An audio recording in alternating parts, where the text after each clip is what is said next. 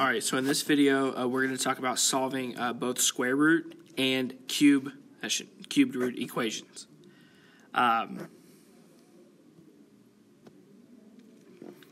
So, square root examples. So here, hopefully this isn't too bad. So basically, when we're solving these square root equations, we need to get x out of from underneath the radical. So out from underneath the radical. So we need to do whatever it takes to basically get this radical off the sheet. So the way we cancel out a square root is we square both sides. So to cancel out a square root, we need to square both sides.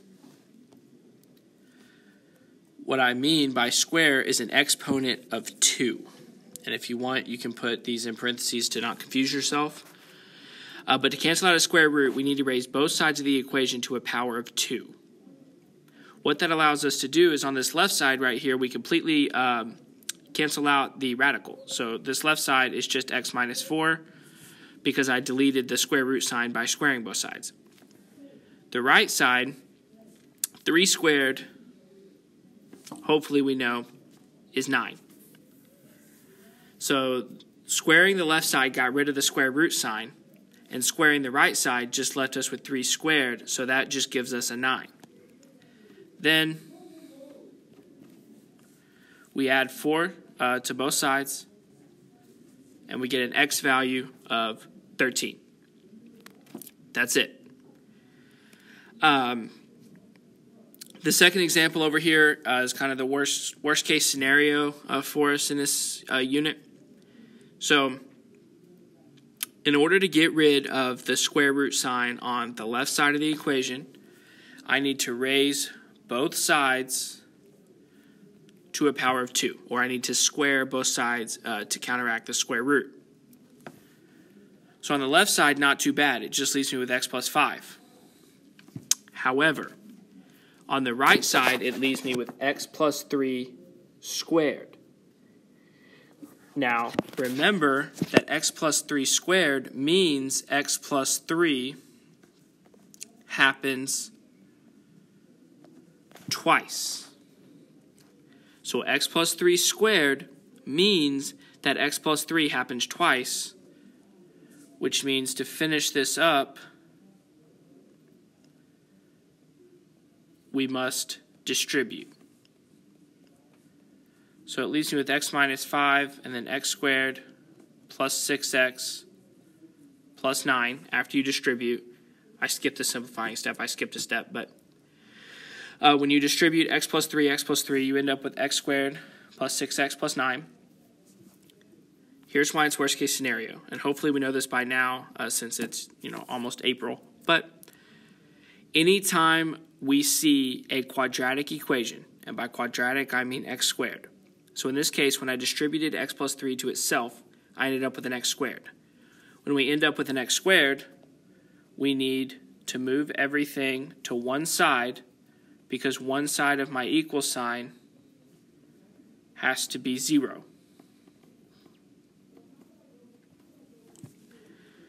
So we move everything to one side of the equation to solve our quadratic. Now, to solve our quadratic, we have a couple options here.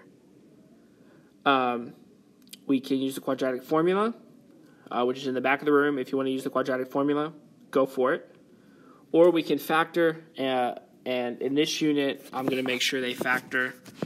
I think all the ones in the books factor, but if you don't think it factors or you're struggling to factor, just use the quadratic formula and it's fine.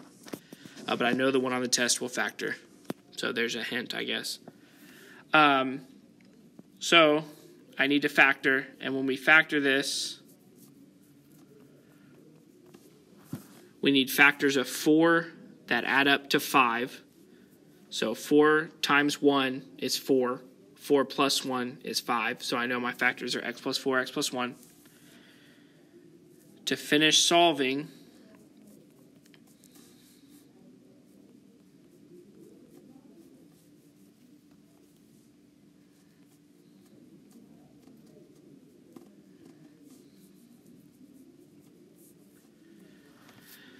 Oh, wow, you can't see the answers thanks to a desktop trial.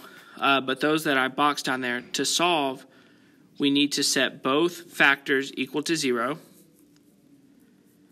And we get these two answers, which is the work that you can't see at the bottom. But to get these answers, we factor the quadratic, set those equal to 0, and we get -4 and -1. So here we actually have two answers.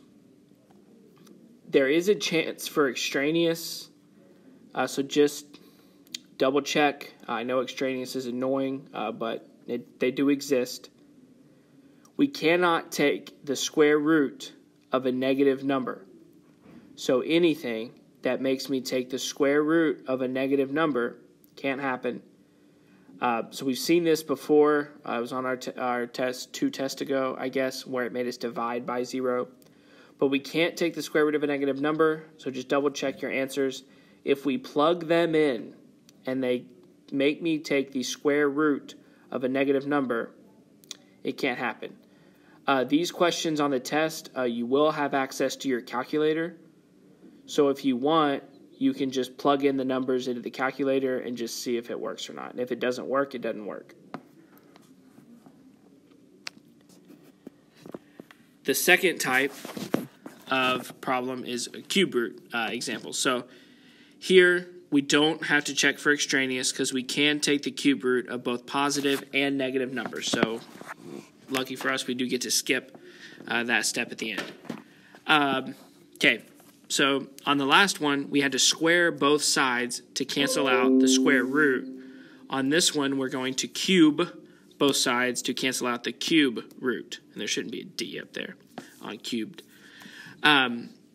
So in order to get rid of this cube root, I need to cube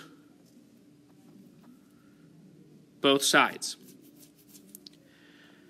Luckily, on this example, if I cube the left side, all it does is it cancels out the cube root. It doesn't change the 8x. When you cube both sides, or when you cube a cube root, they just cancel each other out. That's all that happens. So that's 8x. And on the right side, the cubed simply cancels out the 3x plus 15. Again, it does not affect the 3x plus 15. It just cancels out the cubed root. So when I cube both sides, that just leaves me with 8x equals 3x plus 15. So we subtract 3x.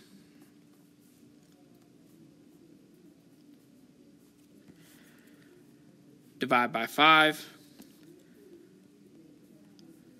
And we end up with x equals 3. The one on the right is very similar, but when we solve these, we need to make sure that we get the cube root by itself. This one I wrote a little differently because there's one that's going to look a little different on the test. Remember, due to our radical property, which is the 6th property on the poster at the front of the room, we can rewrite a radical as an exponent that's a fraction. So the cube root and something to the 3rd power are the same thing. I know the last video was 20 minutes, but I talked about that for a long, long time on the last video. But the 1/3 and the cubed root, those are the same thing. But before we cube both sides to cancel this out, it needs to be by itself. So on this second example, the cubed root must be by itself before we can cube both sides.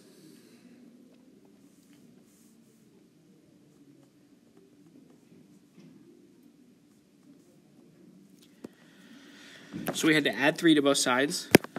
Now I need to divide by 2 to get rid of the 2.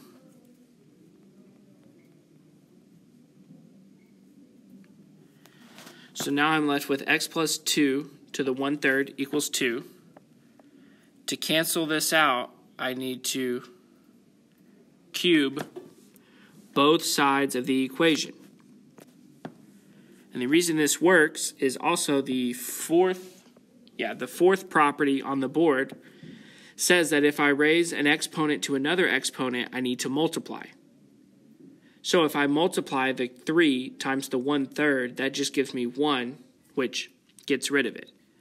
But basically what you need to know is if we cube both sides, it cancels out the cubed root. So the 3 in this case cancels out that 1/3 exponent, which just leaves me with x plus 2. The right side is 2 cubed. Don't forget to cube the right side. The right side is 2 cubed, which 2 times 2 is 4. 4 times 2 is 8.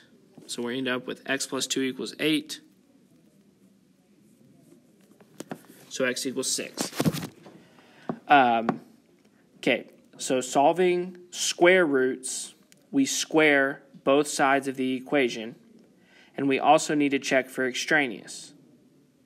Solving cube root, which are the two that's still on the screen, we need to cube both sides of the equation, and the cubing will cancel out the cubed root. But here we do not need to check for extraneous because we can take the cube root of both positive and negative numbers.